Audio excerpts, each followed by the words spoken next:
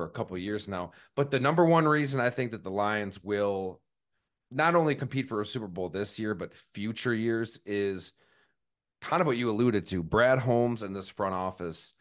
Don't forget John Dorsey's around too, and that name in certain circles in the league, maybe he has ruffled some feathers in some places, but when it comes to evaluating talent, the dude knows what he's doing. You and Doug were negotiating with him with that Chiefs trade with Mahomes. He had a say behind that. Say what you want about the Baker Mayfield draft. The Browns probably would take Josh Allen right now, but I think his track record is solid. And look at the Lions under Brad Holmes. You start with the Penei Sewell pick, the fist pumping, the scene there in the draft room that we all remember. But in that draft, you also get Aleem McNeil, 72nd overall, penetrating D tackle who really came on last year. We have a profile of him up at the site if you want to check it out. Just stared in the mirror and completely changed his life last offseason. Amon-Ra St. Brown, fourth round, 112. You go to the next year.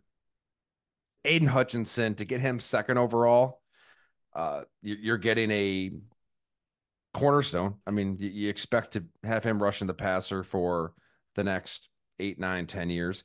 Jamison Williams is the wild card. All right, this can still go either direction. They've been giving him time to develop through suspensions and injuries. But James Houston is a steal late in that draft. But I really feel like the 2023 draft of the Detroit Lions could go down as one of this team's best drafts ever.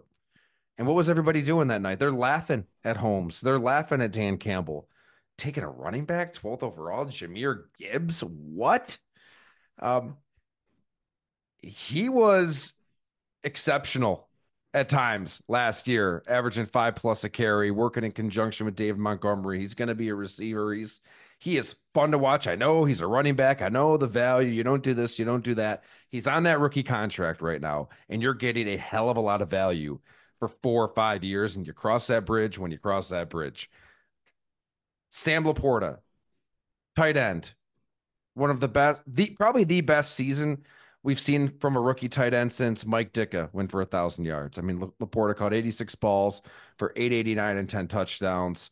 I mean, you can just feel Jared Goff looking for him in big moments. Brian Branch, I think this is probably gives me the confidence in this class as much as anything. He's a stud.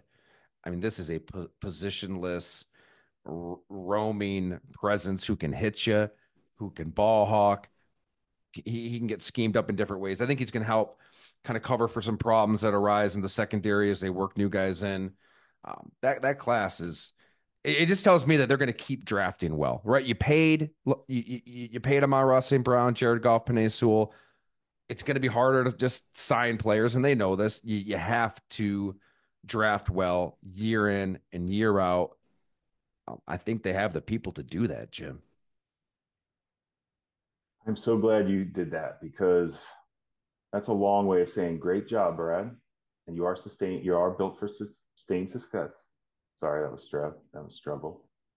But it all goes back to Jared Goff for me. That move is the only reason we're still talking about the Detroit Lions. It worked.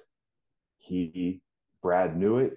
He had the conviction. Dan Campbell believed in it. Brad was with the Rams with Goff. Goff had everything they want. Now, where we're at. Because all that, Tyler, all those draft picks would matter. Goff was not the guy. Yeah. Because we talked about it. We know why Goff got paid. They don't have anybody to replace him. But this is the year. Like, you can't, Goff isn't going to be, his ceiling is done. It's a wrap on Goff. We know he's an 18 in blackjack. If you want to talk that lingo, you're going to win with Jared Goff. That's proven. But man, you better have everything else in place. Detroit does. Where I just think it's hard is I think these other teams have superstar potential at quarterback with Caleb Williams and Jordan Love. If they both ascend, you are all of a sudden third quarterback. You're not competing for a Super Bowl if you're third best quarterback in your division.